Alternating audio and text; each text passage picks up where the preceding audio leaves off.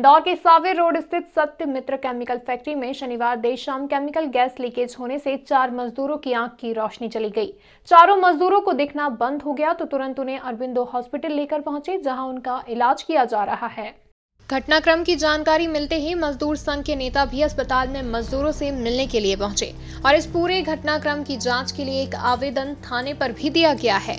मजदूर संघ के नेता का कहना है कि केमिकल फैक्ट्री में सुरक्षा के कोई इंतजाम नहीं थे और न ही कंपनी मालिक ने मजदूरों का बीमा या पीएफ नियमों के मुताबिक नहीं करवा रखा था। इस पूरे मामले की जांच बाणगंगा थाने पर करने के लिए आवेदन दिया गया है। ये अभी कुछ लोग आए थे जिन्होंने आवेदन दिया है, तो अभी आवेदन हमें मिल गया है, प्राप्त हो गया। आगे जांच होगी, जांच में पता चलेगा क्या है।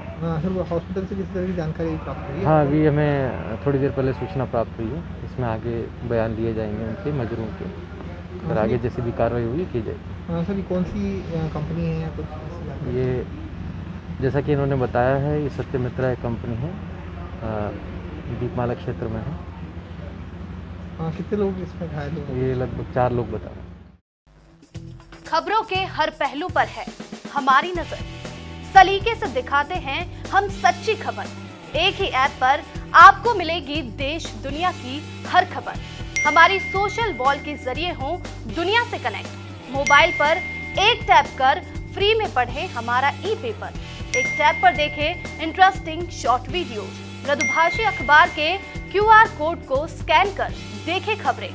अभी इंस्टॉल करें मृदुभाषी ऐप। फिलहाल पूरे मामले में आवेदन मिलने के बाद पुलिस जांच में जुट गई है। जल्द ही दोषियों के खिलाफ कार्रवाई की जाएगी। मृदुभाषी के लिए इंदौर से चंकी वाजपेयी की रिपोर्ट। मृदुभाषी से जुड़ने के लिए वीडियो को लाइक, शेयर और सब्सक्राइब करें। खबरों के नोटिफिकेशन के लिए बेल आइकन दबाना ना भूलें।